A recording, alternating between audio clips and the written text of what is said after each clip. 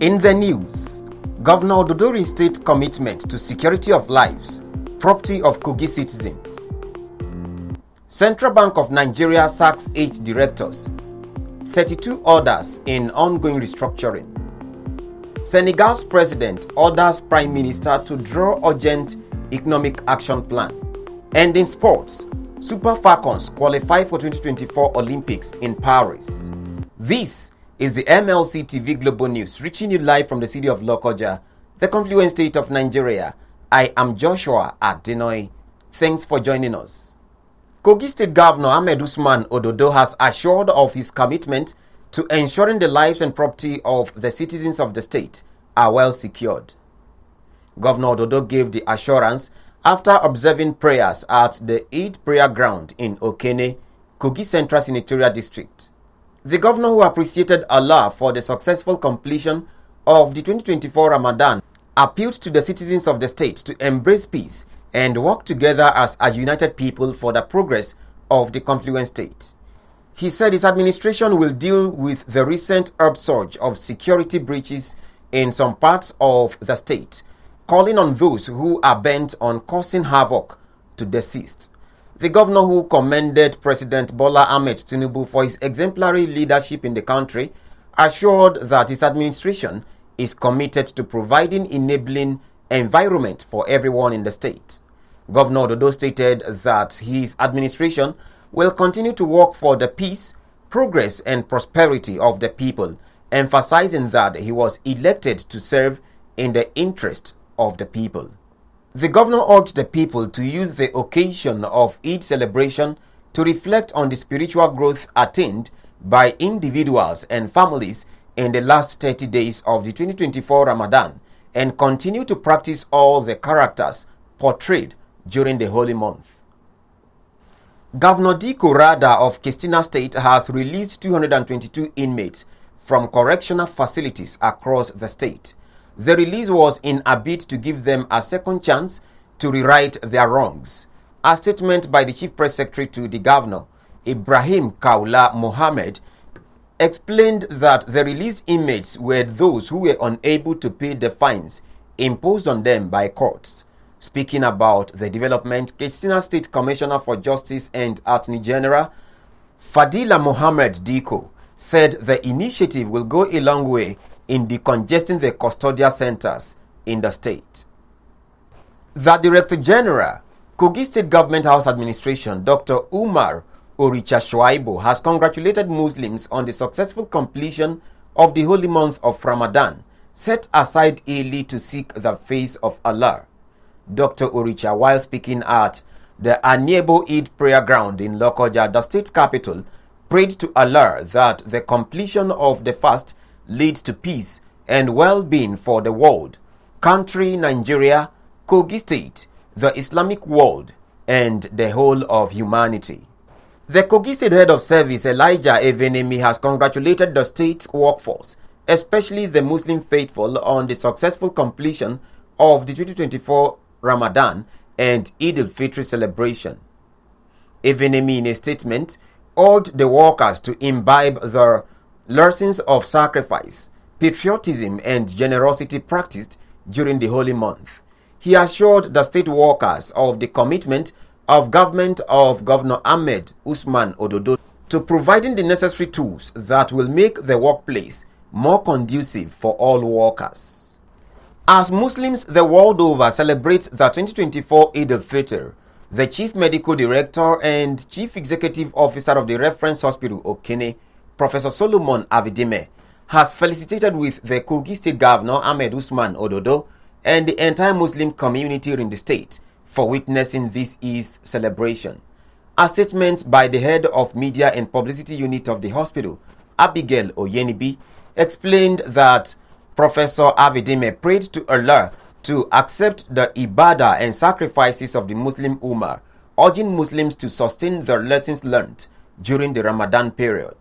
He noted that the Ramadan was a period of abstinence, sacrifice and devotion, which should be sustained for the benefit of the people in the society, adding that the virtues of humility, sacrifice and love, as taught by the Holy Prophet Muhammad, peace be unto him, should always reflect in the lifestyle of the people for a better society. As Muslims celebrate the 2024 Eid-el-FITR, Omade Isa, Chief of Staff to former Deputy Governor of Kogi State, Simon Achuba, has charged the citizens of the state to sustain their prayers and lessons learned during the month of Ramadan. Omade, in a statement, congratulated Muslims on the completion and successful celebration of the Eid-el-FITR, wishing Muslim faithful joy filled with great blessings, and charged them to continue to pray for the success of the administration of Governor Ahmed Usman Ododo. Omade, who expressed optimism in the administration of Governor Usman Ododo at bringing the needed results, said the steps taken by the governor in alleviating the sufferings of Kogites upon assumption of office was a clear indication that the Ododo-led administration in the days ahead will witness all-round development. He charged Muslims to use the significance of the occasion to promote unity and peace in the nation and Kogi State. The Stand Up for Women Society, SWS, has congratulated Muslim faithful on the completion of the 2024 Ramadan. SWS International President Barrister Deborah Ijadele Adetono, in a statement by the National Public Relations Officer of the Association, Billy Nwogu, sought more support for those in authority, especially the President of Nigeria, Bola Ahmed Tinubu. Barrister Deborah called on Nigerians to live by the lessons learned during Ramadan, and also called for continued love for neighbors irrespective of religion, class, tribe, or language. She equally condemned recent attacks in some communities across the nation Nigeria and advocated for adequate security of lives and property of the citizens, as she also prayed to God to reward the Muslims with all the rewards the holy month came with. The Minister of the Federal Capital Territory, Nyesom Wike, has ordered the immediate closure of the Abuja International Conference Center in Abuja.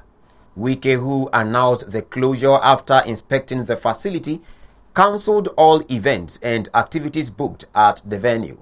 The closure, he said, was due to poor maintenance, and also queried why the contract for the maintenance of the edifice was handed over to what he described as incompetent company. The minister said the facility will be shut for 8 months to give room for proper renovation that will befit the country, pointing out that the state of the facility calls for urgent attention to reposition it. He noted that the contract for the comprehensive renovation of the International Conference Center had been awarded to Julius Berger for 8 months, as the facility will be handed back to the Abuja Investment Company Limited after the renovation. We go on a short break now. We'll be right back. It's new, fresh and hygienic. It's Umzi Soya Vegetable Oil. Umzi Soya Vegetable Oil is hygienically processed to nourish our bodies. Contains the most needed nutrients for healthy living. Umzi Soya Oil has omega-6, iron, zinc, and vitamins E and K, among others, that help to maintain cholesterol levels, strengthen the immune system, healthy bones, improve skin health, and many more. It does not foam, fume, or congeal. It is a refined cooking oil for consumers, retailers, and wholesalers. To buy Umzi Soya Oil, quickly go to Umzi Soya Vegetable Oil Station along Shetima Barracks Road, beside Otokiti Estate Gate. With Umzi Soya Vegetable Oil, you and your family are more healthy and stronger. For more information, please call 0706 7213 4171 or 0806 058 0048. Umzi Soya Vegetable Oil, satisfying customers at a reduced cost. Buy Umzi Soya Vegetable Oil today and thank me later. Umzi Soya Oil, option for high heat cooking with health benefits.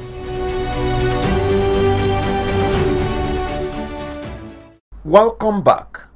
Roofs of over 100 houses have been taken off by rainstorm that wreaked havoc in Iyara community, headquarters of Ijumu local government area of Kogi State. Report says affected residents of the community are now counting their losses following the Sunday night rainstorm, as some are currently taking shelter with neighbors, families, and friends.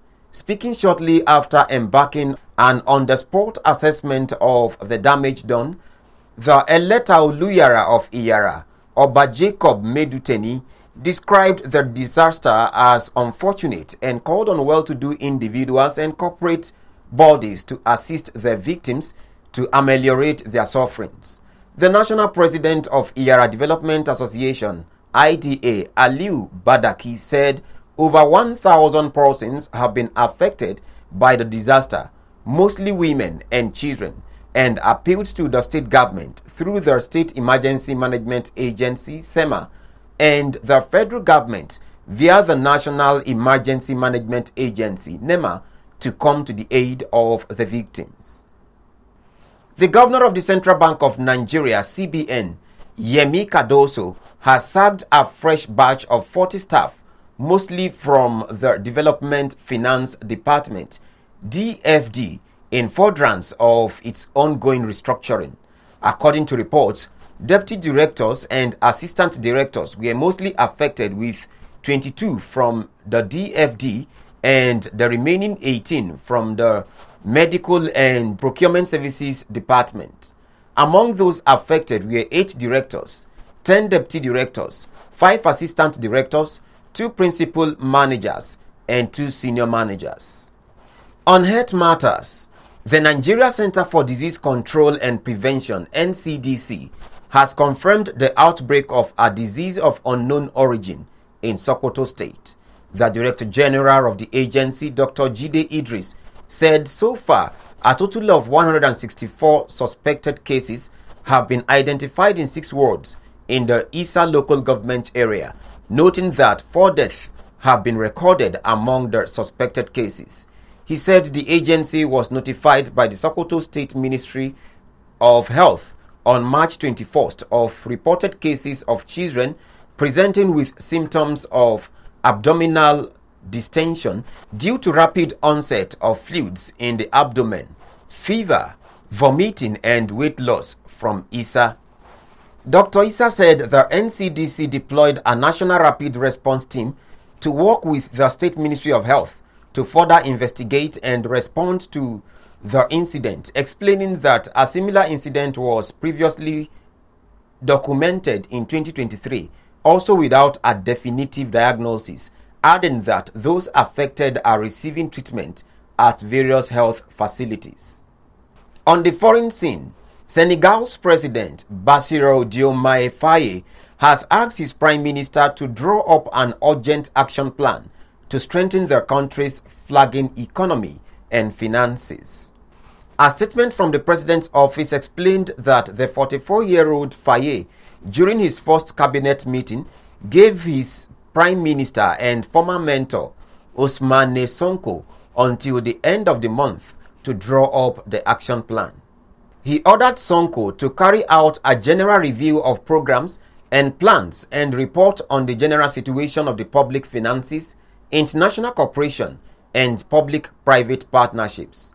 He said he was elected to ensure a profound breakaway and a transformation at all levels of economy and social life, assuring the citizens of the country that he will live up to expectations.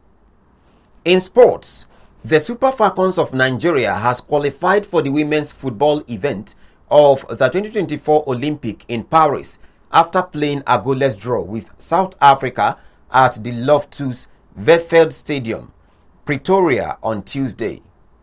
Taking a 1-0 lead into the encounter from the first leg in Abuja on Friday, the Falcons, who have never lost on South African soil, knew they must avoid a defeat to end their 16E wait, and they did just that to silence the home crowd. The qualification means the 11-time African champions will participate at the Olympics for the first time since Beijing 2008. Victor Osimhen and Samuel Chukwueze have been included in the Serie A Team of the Week. The Team of the Week was compiled by Football Facts and Statistics website, whoscored.com. Chukwueze was said to be impressive for AC Milan, who thrashed Lecce 3-0 at the San Siro as the Super Eagles forward marked his impressive performance with an assist for Milan's opener, scored by Christian Pulisic on 6 minutes. The 24-year-old has now taken his assist tally in the Italian top flight to 2 in 19 games. For Napoli, it was a return to winning ways in their 4-2 triumph at Monza after going 4 consecutive games without recording a victory. On hand to help them end the winless run was Osimhen, who scored a spectacular header, making it his 12th goal in 19 league appearances for the Serie A champions this campaign. On a sad note, a former federal lawmaker who represented Ankpa, Olamaboro and Omala Federal Constituency of Kogi State from 2011 to 2015, Mohammed Ibrahim Idris, is dead. The former lawmaker, who was a son of the former governor of Kogi State, Ibrahim Idris, reportedly slumped and died on Wednesday in his house in Abuja shortly after returning from the Eid praying ground, where he joined other Muslim faithful to observe the 2 Rakat EID-EL-FITRI prayer.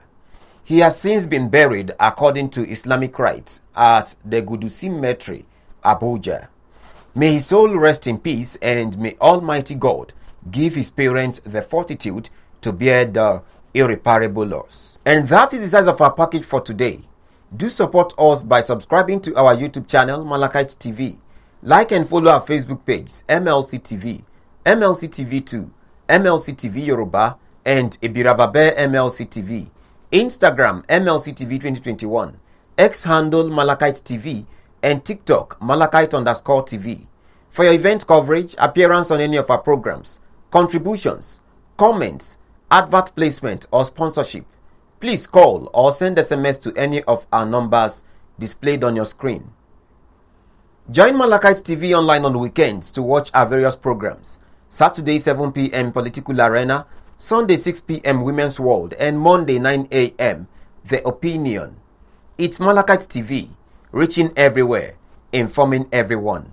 Please continue to be a brother's keeper to build a happier and better society together. I am Joshua Adinoy. Thanks for watching.